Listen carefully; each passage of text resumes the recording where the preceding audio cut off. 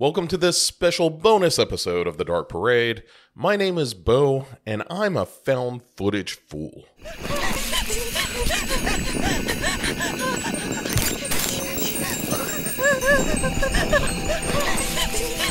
Tell me the camera thing isn't annoying. Yeah, it's annoying. Hey everybody, welcome to a new episode of Found Footage Fool here on The Dark Parade. As I said in the upfront, my name is Bo. I'm your guide in this world of footage we call found. Welcome back. This will be a little bit longer an episode, in theory, than the last couple of Found Footage Fools. But so here's the premise. I always like some kind of idea behind the show. And the idea is I ran across a top 10 list from, I think it was Dread Central, pretty sure, that was like, hey, here are the top 10 found footage movies of 2022. And I'm a sucker for that kind of list, and also a sucker for found footage movies, obviously. So I was like, all right, let's play a little catch up. And so I watched some of the movies we had talked about before. Deadstream, I think we've talked about. If not, I was a little cooler on that movie than Dread Central seemed. There was what was the more recent comedy one? Maybe that is Deadstream, and I'm thinking of something else. But regardless, there were a lot of movies on that list, 10 of them to be precise, and most of them I'd seen, and many of them we talked about before, but there were a handful that we hadn't. And so I thought, well, let's use this as an opportunity to talk about some found footage movies, and really inspired me just to sit down and watch a handful that I'd heard about and hadn't watched. So without further ado, let's just get to it. And the first one I want to talk about is maybe the weirdest on the list. Anyway, it's called The Curse of Professor Zardonicus. And the premise of the movie is this. There's a guy who is a college student and decides he's going to make a documentary about this weirdo on campus who believes that there was a professor named Professor Zardonicus that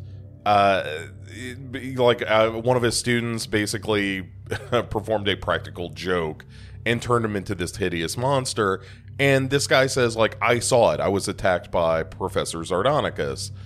And what follows is the documentary that this college student is making about all of this.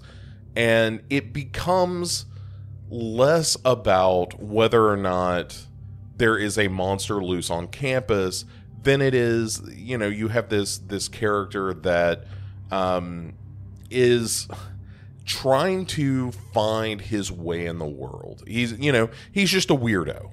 And the question is, like, does this belief in Professor Zardonicus, it strangely becomes sort of his identity.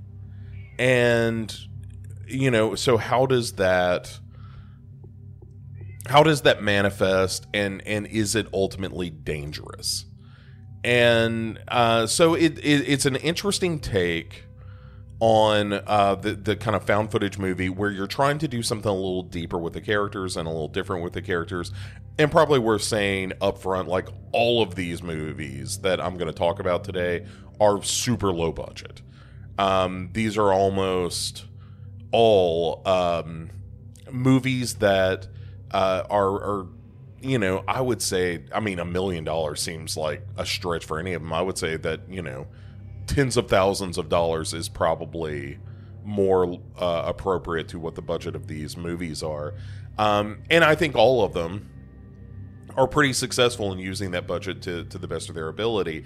And like, for example, this movie we're talking about, The Curse of Professor Zardonicus, doesn't feel cynical in any way. It does feel like legitimately trying to capture something about these characters. And, the filmmaker is in a relationship with his girlfriend, and that is a little strained by his, association with this guy Darren, and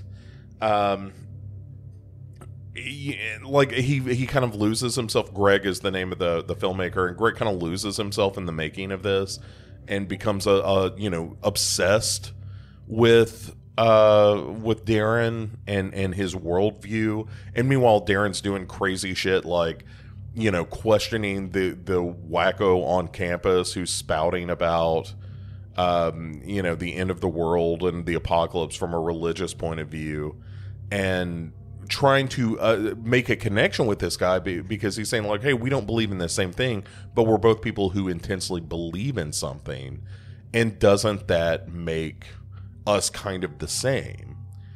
And at one point, Greg kind of pretends to see Professor Zardonicus at one point, and Darren really latches onto that and believes that, Greg is kind of a brother in arms, trying to find, this creature living somewhere on or near the college campus. And so all of that stuff is interesting. And when you get to the end of the movie, it really kind of begs the question of, if you believe in something enough, can you manifest it? And if you can't manifest it, is there a way to sort of become the thing? And I don't want to get any deeper into that, but it's interesting. It's got an interesting turn at the end. And I like the fact that the movie was so much about the characters and so much about this, very lonely weirdo just trying to make a connection. And anyway, but we're not talking about the subjective experience of watching the movie. We have science to do. So let's talk about science. And here are our 5 criteria, and we'll evaluate the Curse of Professor Zardonicus based on this. 1 is keeping the camera on. Does it make sense in the movie for the camera to have remained on? And obviously in a documentary, this kind of mockumentary style film, which a couple of these are, then yeah, it makes perfect sense, because the whole point is you're capturing the story of this weirdo. And so 100%, keeping the camera on, totally fine. Then you get to characters. And as I said, the characters are really what makes this movie as interesting as it is. A guy named Alec White plays Darren, and then there's Gabriel Theus, who plays Greg, who also wrote and directed the movie, and I think I went on to work for Dread Central. And he's, the characters are solid, Greg is a little obsessive. Darren obviously is, like I said, he's sympathetic to a point, but also he does stuff like, going to an LGBT poetry slam and trying to recruit people into believing his story of being attacked by Professor Zardonicus. And what you realize is that, like, he sees all these groups that have their own identity, and his identity, like, the thing that defines him is this moment. This is the thing that makes him special and interesting and worth talking to and talking about. And the sad fact is, most of us have that period in our lives where we try to figure out, like, who we are, who do we define ourselves by, or what do we define ourselves by. And that's kind of the thing about Curse of Professor Zardonicus that's most interesting, is that the story isn't really about Professor Zardonicus. The story is very much about Darren and him struggling to find his identity. And, when he talks about the LGBT poetry slam and busting in and interrupting the proceedings by, having this spiel about Zardonicus and getting kind of pissed off when they boo him off the stage and shout him out of the place. And you, as a viewer, you're like, this guy's kind of an asshole. But you take 2 seconds and think about the larger theme of the movie and realize, like, oh, he just saw them as people who had a very like identifiable sort of ethos, an identity that they could call their own. And that's what he's trying to latch onto. Like, you know, whether it's the wacko religious zealot or the LGBT poetry slam, these are all people who believe in something and or have something about themselves that is a source of their identity. And he doesn't have that. And the only thing he's got is Professor Zardonicus, and is trying to find some kind of relationship with people that might feel the same way, even if it's not about the same thing. And so that part of it's really interesting. The characters are very good. You know, there's a little bit, again, these are super low budget movies, and so almost all of them are going to have the caveat of sometimes, you know, these are not, in most cases, professional actors, and there are moments where, you know, especially one scene set at a radio station where the DJ in particular, you're like, all right, you're not maybe the best actor in the world. And I don't mean to poop on this guy who's playing the DJ, but also, you know, it takes you out of the movie a little bit. And there are those moments for sure. Then you get to authenticity. And I think that's where the movie really kind of sings, because it does feel authentic in that, you know, you're basically following a weirdo. And there are plenty of weirdos out there. There are plenty of weirdos to be had. And the fact that this weirdo is, you know, the focus of a film or a documentary is kind of what makes it interesting. And when you get to the end of the movie, I think that really is where the theme is sold, when Greg is kind of being interviewed about the disappearance of Darren. And anyway, it's quite interesting. And I think that it feels like an amateur documentary, you know, and the stuff that you're capturing, especially the stuff with Greg and his girlfriend Rachel.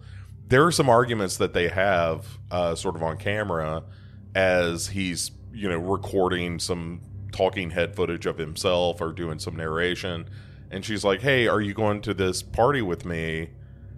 And he's like, no, I'm not going, because at first you criticized the fact that I don't do much at all, and now you're criticizing me for working too much. And you can kind of see this like decay of their relationship as it goes, and the fact that it is largely fueled by Greg's, you know, obsession and whims, and that he's still kind of a kid, but also that his identity is, I am a filmmaker, I'm a documentarian.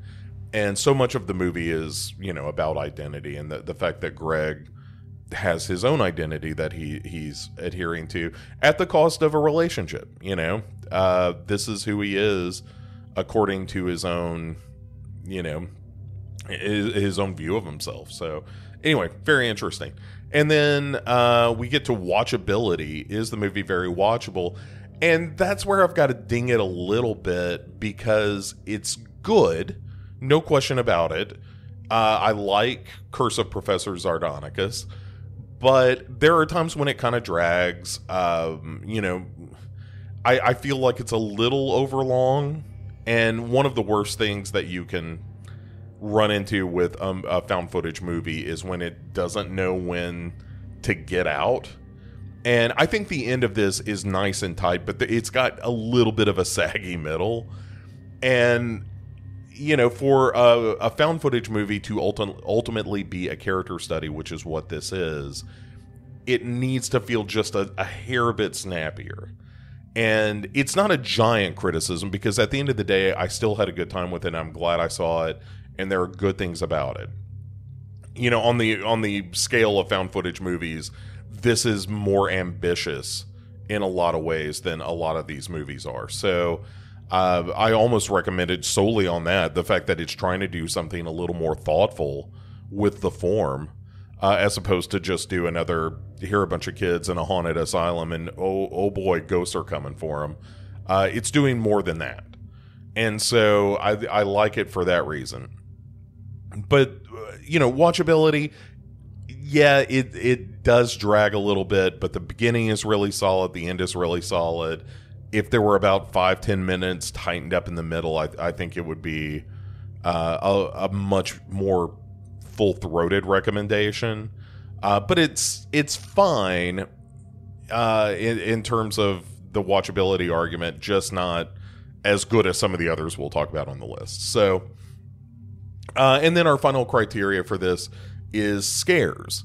And that's the thing. This movie is not scary. And I don't think it's intended to be. It uses horror trappings. I mean, this crazy sci-fi story of this professor turned into a monster by a student's experiment and now living somewhere, around the university and appearing to terrorize students and that kind of thing. But that is the MacGuffin of the movie, but it is not what the movie is about. And so I don't think that you're going to find that Professor Zardonicus is setting out to scare you at all. But it's interesting. And I like it for its ambition. It's a more ambitious movie than a lot of the movies that we talk about on Found Footage Fool. Some of them are wildly ambitious and exceed their grasp. And this is one that manages to mostly get it right and do something a little more subtle and a little more interesting than your average found footage movie. So, Curse of Professor Zardonicus, check it out. I think it's on Tubi is where I watched it. So if you can handle a few ads in your found footage, and maybe that is also not helping that kind of saggy middle. At any rate, so let's move on to our next movie.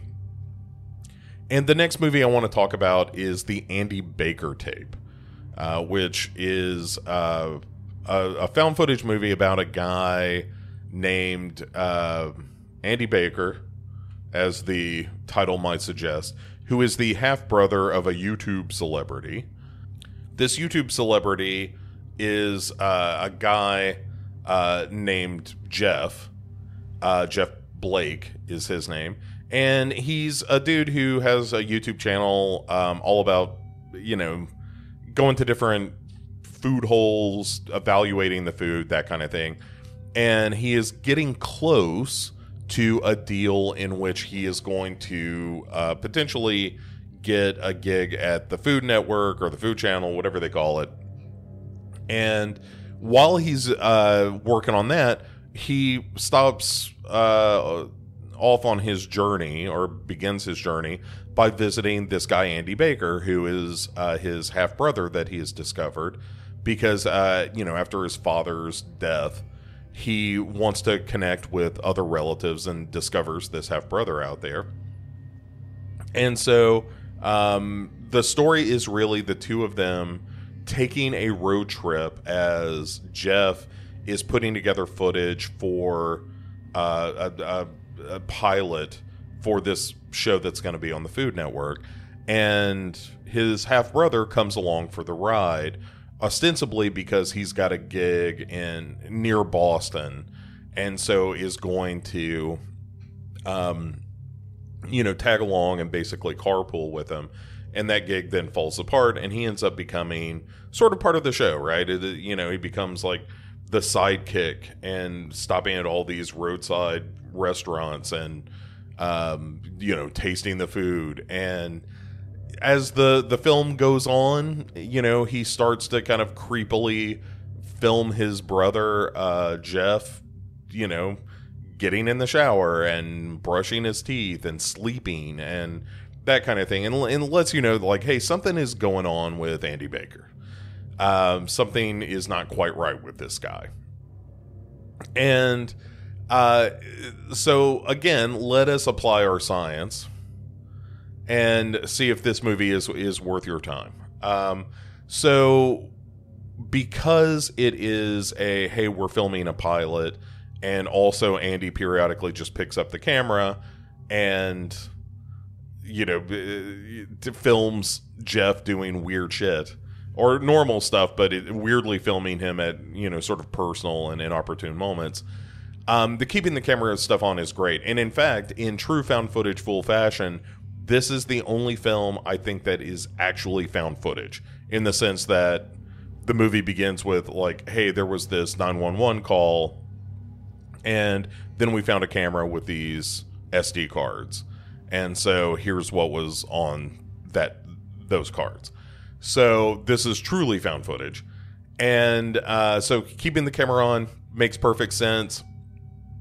The characters of Jeff Blake and Andy Baker are, again, kind of what sells this movie. Brett Latta is the guy playing Jeff, and he's really good. Like, he plays kind of an asshole, but he's good at it. And then you have Dustin Fontaine, who, both of these guys have done a little bit of work, and I would imagine they'll probably get a little more work based on this movie, because I think they're both pretty good. And we're saying it's directed by Brett Latta and written by the two stars. So it's a successful examination of these two guys. Andy Baker at first seems much more simple, a little not slow exactly, just he's just a normal dude. And whereas Jeff is trying to be a YouTube personality, he's a little more self-assured, he's certainly narcissistic to some degree, and has had this relationship with their father that the other one did not have. Like, Andy didn't know the father real well. And that's kind of a point of strain, and there are moments when Andy is asking about him and asking, like, did he ever hit you or anything, because you seem like you get angry real fast, and I know that happens in abusive relationships. And so there's this like growing strain between them as the movie goes on. And also, you as a viewer are starting to realize, like, maybe things aren't totally on the up and up with Andy Baker. And by the time you get to the end of the movie, things are very much not on the up and up with Andy Baker, unsurprisingly, because it is called the Andy Baker tape. But I won't spoil the exact what. All right, so let's go to authenticity. Is the movie authentic? Does it feel authentic? And yeah, I don't watch a lot of those YouTube videos of people like going to hole in the wall restaurants and eating. That's not my thing, but I get it, and I think this is a pretty good representation of that. Where you see, this guy Jeff trying to wrestle with this half brother that he's a little low key pissed at all the time for tagging along, and also just snapping at him all the time. Like, he's just, the way he puts it is like, I'm under a lot of pressure, but the reality of it is that he's exacting, he's used to working alone, and doesn't have a lot of time to teach his half brother, here's what I need you to do. He just brings him along for the ride, and when Andy Baker fucks up, he yells at him about it, and is just kind of a jerk. Like, there are moments where you understand, like, yeah, he really is trying to connect with Andy, but also, he is trying to get this TV show, and that is ultimately his priority, and kind of tells Andy Baker that, like, tells him, like, this is what I've been working for, and this is what I care about. And originally tells him not to come along on this trip, and then sort of one thing leads to another, but is definitely kind of an asshole. And as a viewer, you're like, oh, you were gonna get it, dude. Andy Baker is only gonna take so much more of this before he goes fully crazy. And so, yes, but it feels authentic. I think the performances are good enough that you honestly feel like this could have been a YouTube series. I didn't feel that the performances were too theatrical at any point. Again, there are moments for sure where I feel like, this is not maybe the most realistic portrayal, but for a movie that was made on the cheap by the director and writers of the movie, it is more successful than not. And so then we get to watchability, and I found this movie very watchable. I think both the characters are fun. The movie mostly keeps things escalating. I never found myself getting too bored. I didn't have that sagging feeling like I did with Curse of Professor Zardonicus, which felt just a hair over long, and I didn't feel that with this. And it's a shorter movie. I think Andy Baker Tape is about an hour 20, something like that. So it definitely felt snappier. And so yeah, it was very watchable. I enjoyed my time with it. And then we come to scares. Is it scary? And I think it's got moments of creepiness. There are certainly things about it that I find compelling. I don't know that I was ever scared. And my big complaint with the movie, and it's one I've seen repeated by some others who have seen the film, and I think this is right. My big complaint with the movie is by the time you get to, Andy really isn't right, and in the head, I mean, and is about to do something really drastic. By the time you get to that, it kind of happens real fast, and then the movie's out. And it feels like you needed to spend a little more time where the movie found that final gear, where it got really harrowing. And there were some revelations in there, some story revelations that you learn about Andy, which are good. But again, it just needs to spend a little more time in that place where Andy's fully wackadoodle and terrorizing Jeff and letting us know, like, this is why Jeff deserves this. And I think that's a missed opportunity. It's not bad. The Andy Baker Tape is not a bad movie, but just when you think it's gonna get really good, it kind of ends. And I think that's a real bummer. So, where Curse of Zardonicus, of Professor Zardonicus, doesn't go for scares and instead is a much more compelling kind of character study thing, this movie does. The Andy Baker Tape is definitely going for something disturbing and a little scarier, and doesn't quite get there because it just the fireworks go off too early, and they're not long enough. It's like a 4th of July extravaganza with only one really good pyrotechnic, and then it's like, all right, well, see everybody next year, and you're like, that was it? That was all we got? I had to wait in line for an hour to see this thing.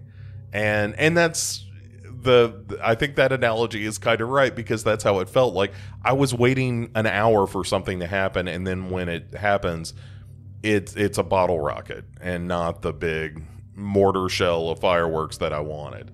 So yeah, a little bit of a bummer with the Andy Baker Tape, but it's good. Like, the journey to get to the ending is so good that it made it especially frustrating when you get to the end of the movie and it just kind of fizzles out, because the rest of it was so good.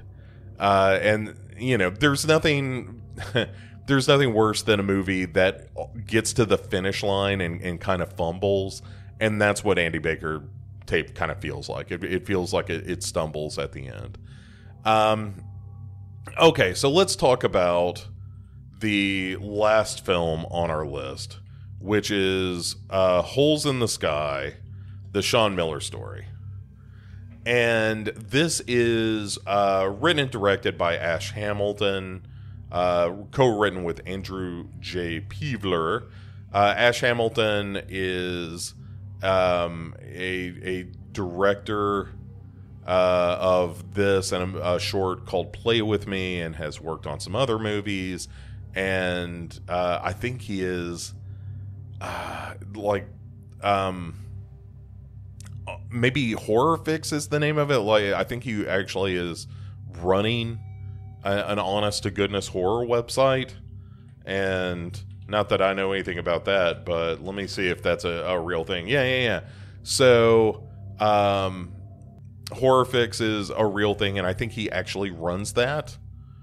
And so anyway, let's talk not just about Ash Hamilton, who runs a horror website and has made this movie, but about the movie itself, Holes in the Sky, the Sean Miller story.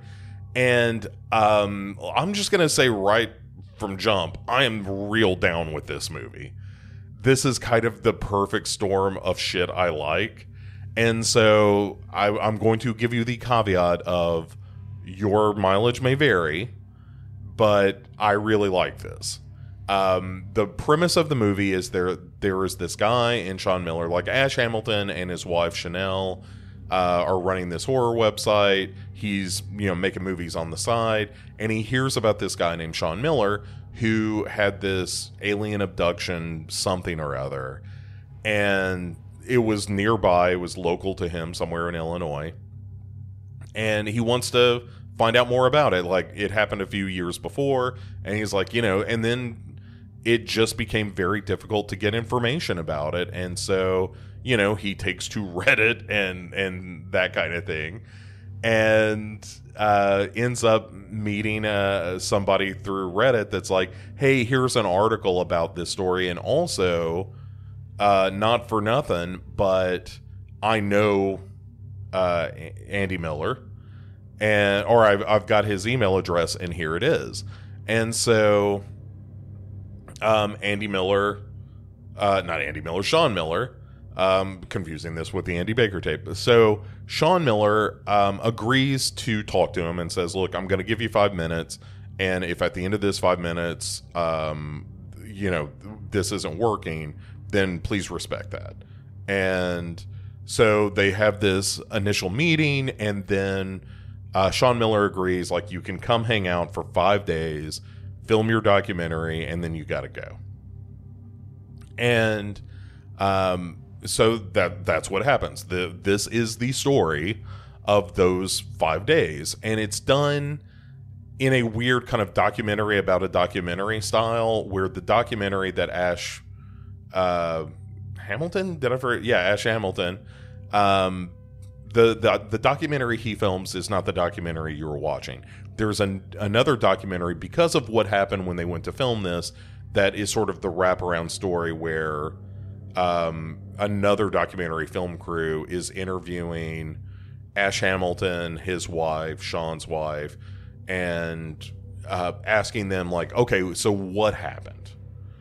And I like the fact that it is this sort of like, hey, we're going to tell the story of the story you were trying to tell and that you became part of.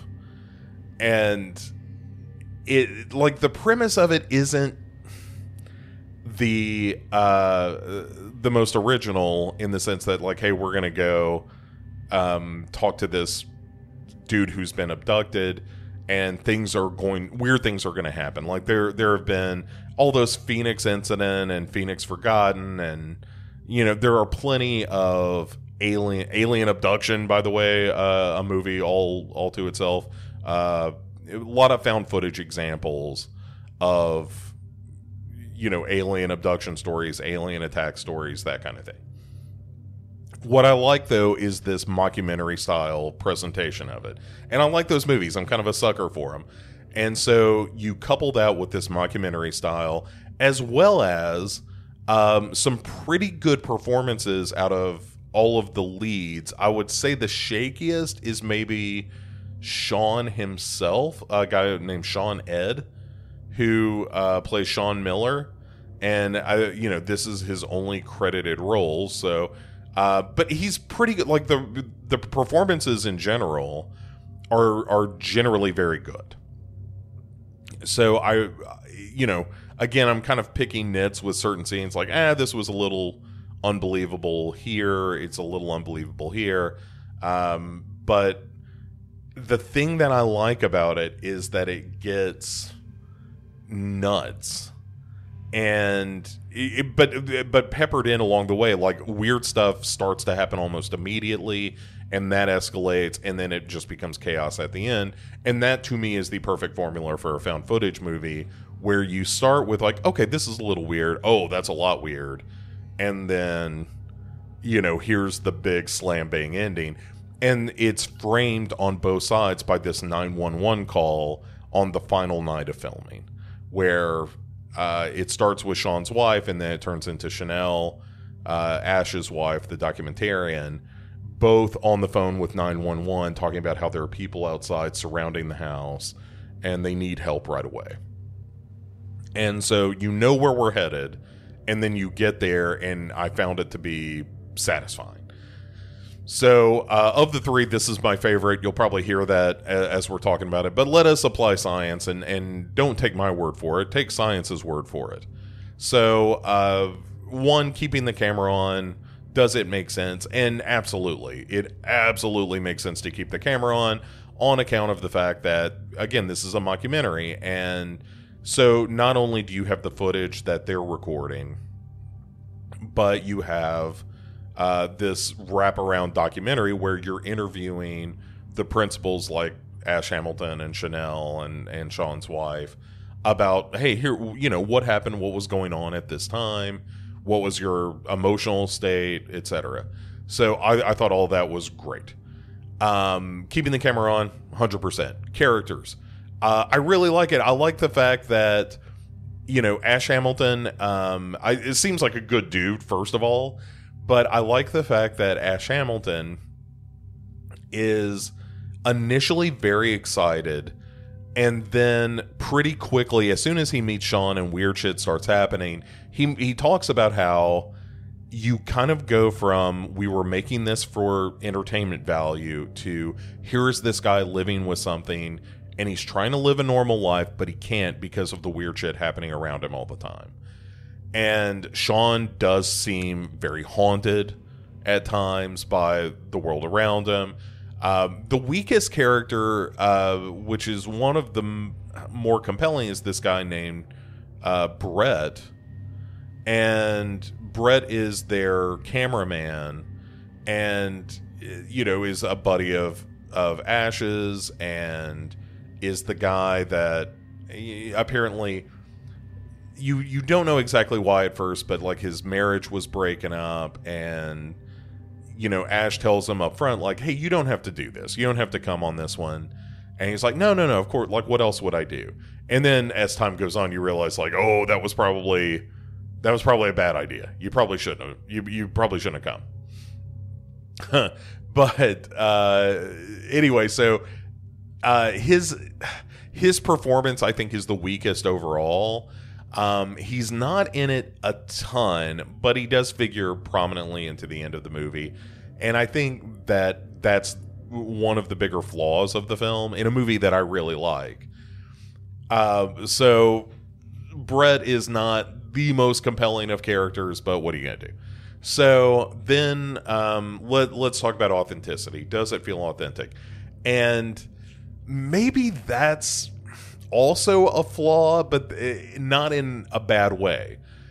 It does feel, it has almost like that Lake Mungo kind of vibe of, this is a typical paranormal documentary, and there are twists and turns, and but there are certain moments that don't feel completely real.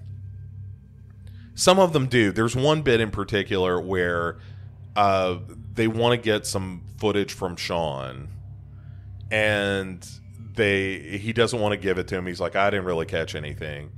And then his wife, when Sean goes to take a shower or something, and his wife gets his phone and hands it to him and gives him the code, and they pull up his footage and watch it, and it's him seeing his father and chasing after him out into the woods, and it's real hazy, and it even Ash and his wife are like, well, we can't really use this footage because you can't really see anything. But he believes it. Sean believes he saw his father, who has been dead for some time. And later on Sean talks about how oh yeah, like you see people, whatever these things are that are after him, these alien creatures will assume the forms of people that he cares about so that he's more comfortable, but he understands that they're not really those people at a certain point. And that stuff feels very authentic. There's another scene, though, where Sean's brother-in-law sees a figure out in the field, goes out to confront it, and then has a freak out. And that freak out is a little shaky in terms of the acting. But the thing, and I'll get to the scares in a minute, but the thing I like about it is that some of what happens in the movie is a little bit inscrutable, in the sense that you don't 100% understand what the motive of the villains of the film are, of these creatures. And there's something I like about that. So authenticity, a little shaky, but even when it veers away from feeling completely authentic, it still manages to be an entertaining movie. Which brings us to watchability, and I would watch this movie again right now. And might. I think this was on maybe Freevee or something like that. Like, it was hard to find a streaming version of it. I think I found it through Amazon Prime. And yeah, I think it was Freevee is the service that hosted it, which is a shame that it's kind of hidden and hard to find, because it's quite good. I found it not just kind of watchable. It's also on Tubi. So yeah, if you've got Tubi, check it out there. Holes in the Sky, the Sean Miller story. I found it super entertaining. It's not terribly long, as good found footage tends to be. Not terribly long. And about an hour 30, maybe a little over that, but it doesn't really sag for me. And like I said, maybe I'm just a sucker for this kind of thing, but every time I think the movie is going to start to slow down, they'll bring in something like, oh, we're going to have this person show up who does hypnotic regressions for alien abductees, and let's see what that looks like with Sean. And of course, that leads to something that's kind of squirrely, and then something's going on with Brett, and oh, by the way, here are these things that we're seeing somewhere out in this field, and there's enough along the way to get you to the finish line. Like, again, much like the Andy Baker tape, you're being kind of pulled along by the events of the film. Unlike the Andy Baker tape, when you get to the ending, that's when shit really pops off. And let's talk about the scares, because I genuinely found this movie kind of scary. Not necessarily asleep with the lights on, but there are some really striking images. And the thing that I really loved about it is that the movie doesn't ever completely explain the purpose of these abductions. All you need to know is this guy is being haunted by these aliens or beings or whatever. Are they UFOs? Is it extra dimensional? I mean, the implication is that it's probably UFOs. But whatever it is, it's been with him since he was a kid and is just getting worse. And like, the whole reason that they're talking to this guy is because years before he disappeared for 3 or 4 days and then showed back up, and doesn't have a clear memory of what happened, which is why they try to do the hypnotic regression. But it's weird shit surrounds him constantly. It's hard to film him because batteries keep draining or the video fucks up. That there's a sense that there are things constantly around watching him. And even early on in the movie, there's a moment of, hey, we're getting these knocks at the door, both front and back. And when they go around to try to catch whoever it is, you see a something, running away from the door. And that kind of stuff is, like, it just builds. The creep factor kind of builds and builds and builds until you get to the end of the movie where, it doesn't show you everything.